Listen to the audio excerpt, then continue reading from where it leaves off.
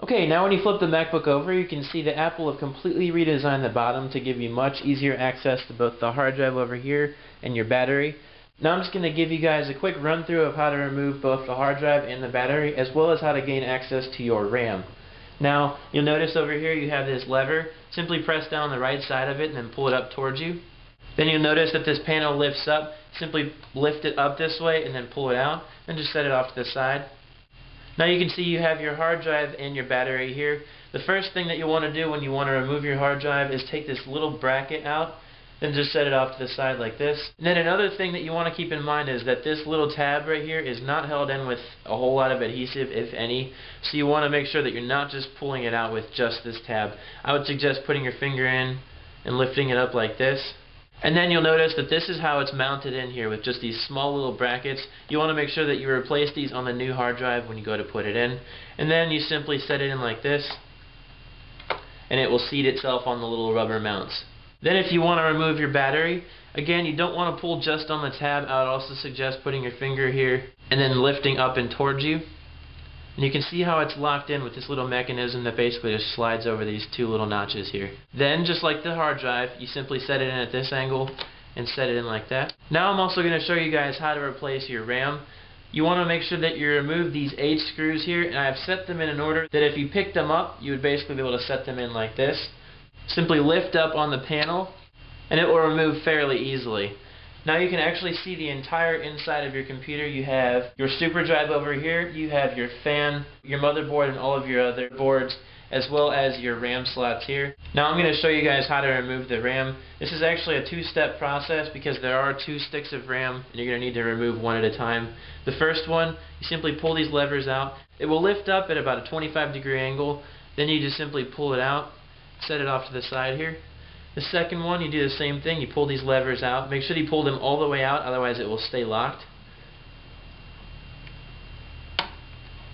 And then once it lifts up over the second set of locks, you simply pull it out and set it off to the side. Now when it comes time to replacing your RAM, you simply take it, make sure that you have this little notch here off to the left, and simply set it in like this.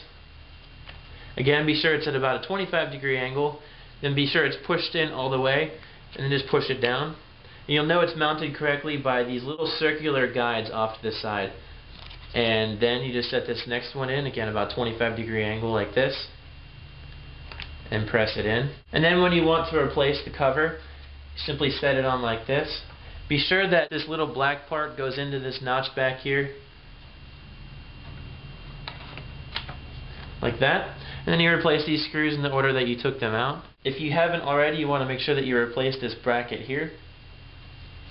And then finally, make sure that when you're setting this cover on, you set it at about a 25-degree angle.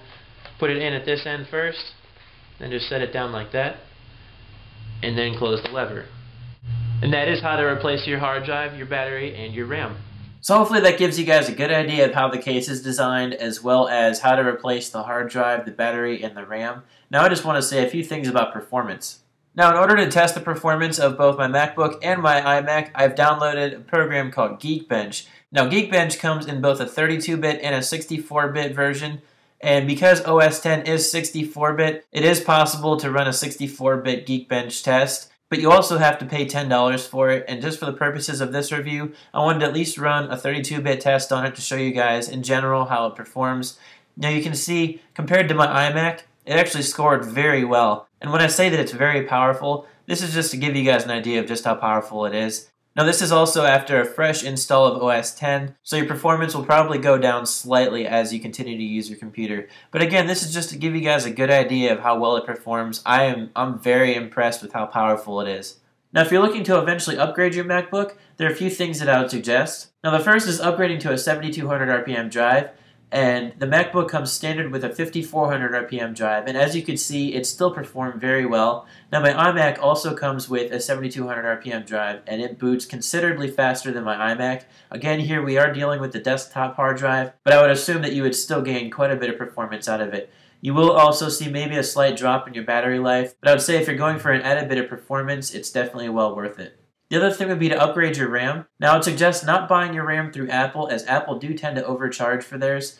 I would suggest going with the stock amount of RAM and then ordering an upgrade kit.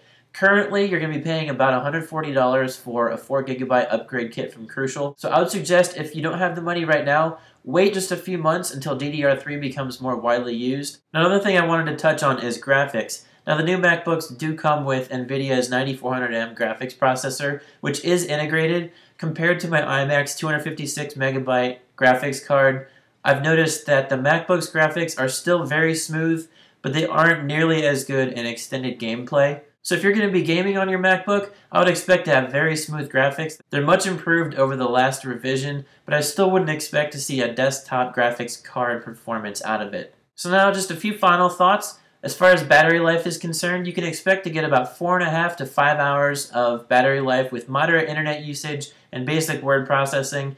And this should definitely be able to get you through the day. Now, if you're a college student who's on the go and doesn't always have access to a power outlet, you can expect the battery to charge to about 80% within about 1 hour. And then the final charge takes about 2 hours to finish. Another suggestion, and I did mention this in the first part of the review, keep the backlight to a minimum brightness and this will optimize your battery life. Another thing is, if you don't need the keyboard backlight, I would suggest either disabling it or keeping it as low as possible, as this will also improve your battery life. And then finally, another thing that will tend to drain your battery is if you leave Bluetooth on. If you don't have any need for Bluetooth, I would suggest disabling it and then turning it on when you need it, and then you're only using the resources that you need. So that said, guys, I hope this video was helpful. Feel free to leave me any comments or questions and I'll try to get back to you about it. Now, I have had this MacBook for about 3 months now, and based on my experience with it so far, I would give it a solid 9 out of 10. The only cons that I think are worth mentioning is that while they did redesign the bottom of the case, they also made it very difficult to remove the hard drive or the battery without pulling the tabs off. And I would suggest that the first time you remove the hard drive or the battery, if the tabs do come off, be sure to reapply them with a fairly strong glue. Another thing is, be very easy on the screws when you're removing them, as they do have a tendency to strip very easily. I was able to remove the back cover, but it did take quite a bit of effort. So just keep this in mind if you eventually want to upgrade your RAM. Again, I hope this video was helpful to you guys, and I look forward to hearing from you.